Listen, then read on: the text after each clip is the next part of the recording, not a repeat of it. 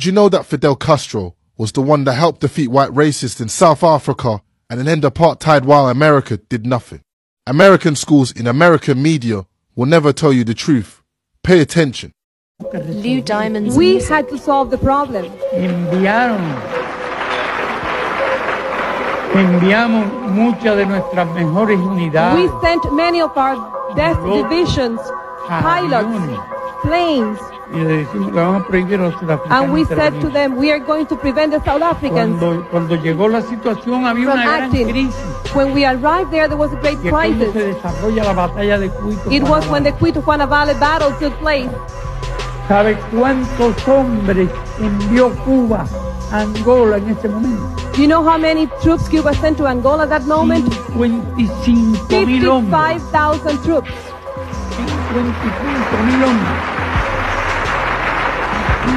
Lo cual habría, y voluntarios todos. And all of them on voluntary Lo más basis. importante. That's the most important thing of all.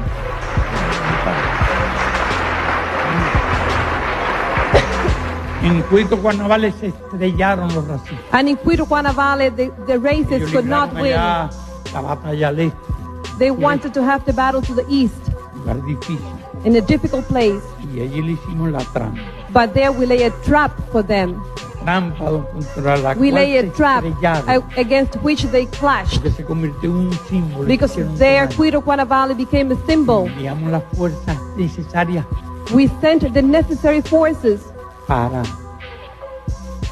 frenar, to stop the South Africans' advancement obligarlas a and estrellarse to allí. force them to Mientras le defeat. movimos 40,000 soldados While we moved cubanos, 40,000 Cuban troops 20,000 soldados and angolanos 20,000 Angolan troops hacia el suroeste to the southwest para amenazar to threaten them on the esa other dirección side, al ejército surafricano. to stop the South African army from trying Creamos something la different. correlación de fuerza So we were necesaria able to create the necessary balance of power sencillamente para alcanzar la simply victoria. to stop them and to attain La victory. aplicación de la resolución 435 So y the al final implementation of Resolution el cese de la 435 and at the end como to put an end to apartheid. a la heroica lucha, That mil was our veces contribution heroica lucha to the del heroic pueblo struggle of the surafricano. South African people.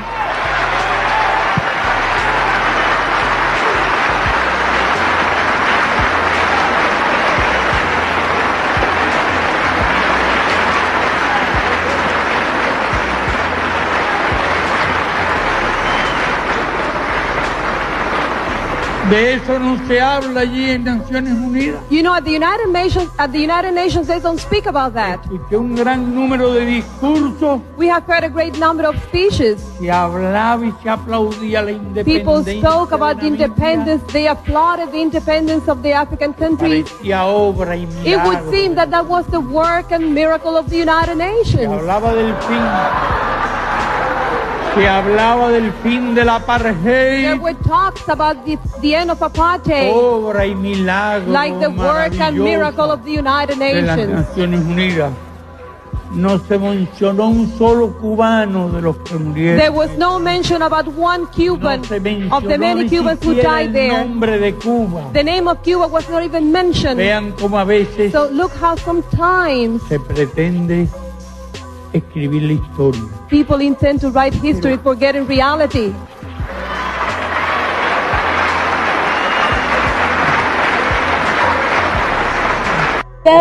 Yo soy Madiba, yo soy cubano y sudafricano. That's what I wrote. Madiba and Castro had strong bonds. You have praised Fidel Castro as a leader of human rights and said that Cuba was one of the countries that's head and shoulders above all other countries in human rights, despite the fact that documents at the United Nations and elsewhere show that Cuba is one of the worst. I was just wondering, are these your models of leaders of human rights? And if so, would you want a Gaddafi or an Arafat or a Castro to be a future president of South Africa? One of the mistakes which some political analysts make is to think that their enemies should be our enemies.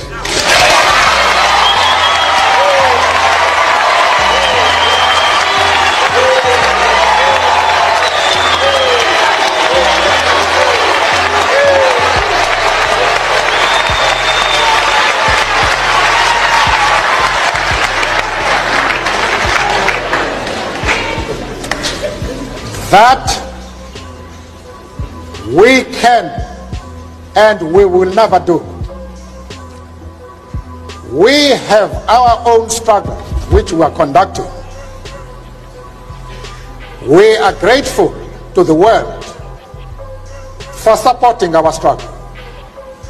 But nevertheless, we are an independent organization with its own policy. And the attitude of every country towards, our attitude towards any country is determined by the attitude of that country to our struggle.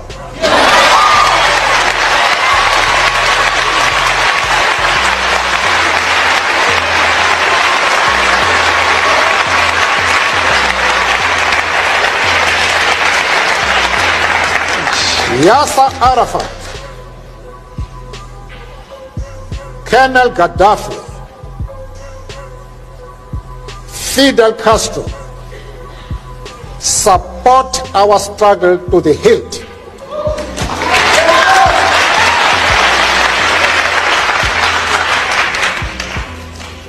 There is no reason whatsoever why we should have any hesitation about hailing their commitment to human rights as they are being demanded in South Africa. Our attitude is based solely on the fact that they fully support the anti-apartheid struggle.